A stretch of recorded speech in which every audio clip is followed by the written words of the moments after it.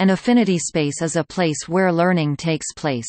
According to James Paul G., affinity spaces are locations where groups of people are drawn together because of a shared, strong interest or engagement in a common activity. Often but not always occurring online, affinity spaces encourage the sharing of knowledge or participation in a specific area, and informal learning is a common outcome. In his coining of the term, G takes the notion of participatory cultures and reframes it to the idea of space. To G, what is happening in these online cultures is not merely a culture, and far different from a community. In G's view, the word community conjures up images of belongingness and membership. p. 70. Instead, he has defined these worlds as spaces, a term that allows for the robust characterization of the ebbs and flows and differing levels of involvement and participation exhibited by members.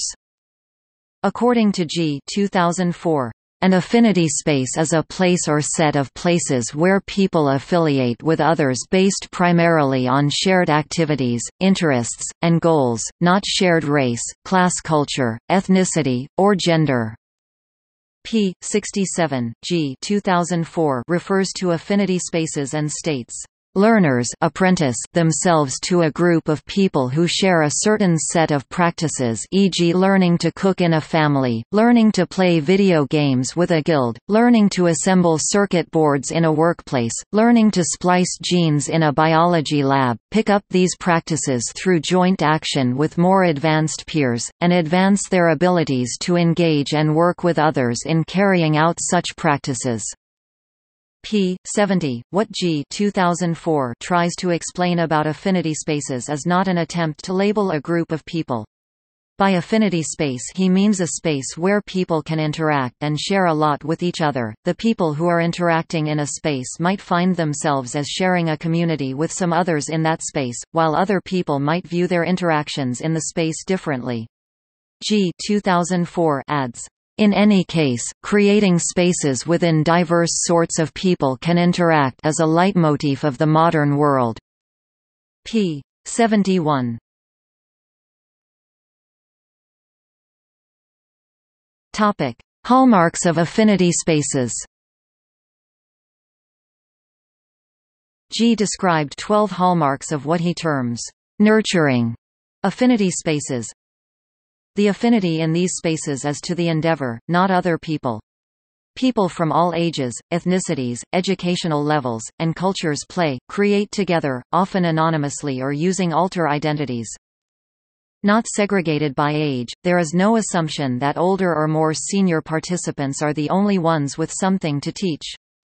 Not segregated by experience, newbies, masters, and everyone else share a common space.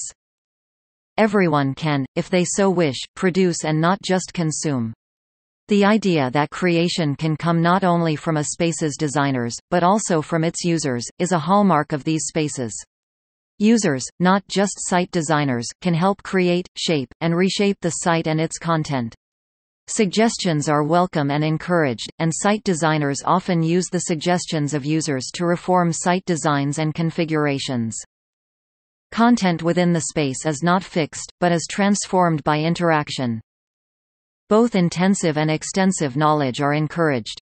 Extensive knowledge is seen as broad, less specialized knowledge about many aspects of the space.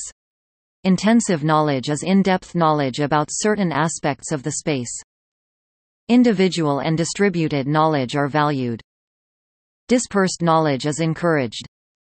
Tacit knowledge is encouraged and honored. Members do not have to lead or design, those who wish to just play are valued as much as those who wish to contribute more substantially to the site. Many forms and routes to participation are available. Different routes to status are inherent in the game. Leadership is porous and leaders are resources.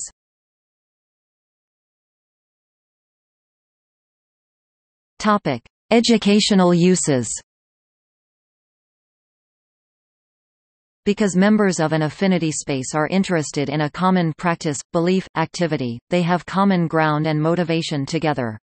G says that because of this common interest, affinity spaces are able to bridge barriers of age, race, socioeconomic status, and educational level, and thus allow each user to participate as he/she chooses, and both experts and novices are equally legitimate participants in the affinity space. While not everyone in affinity spaces is an expert, they are not places where the blind are leading the blind. Many spaces have unwritten rules that while sharing information, you must share only what you know, provide sources to back up what you say, and in general, leave feedback and comments only in areas you know.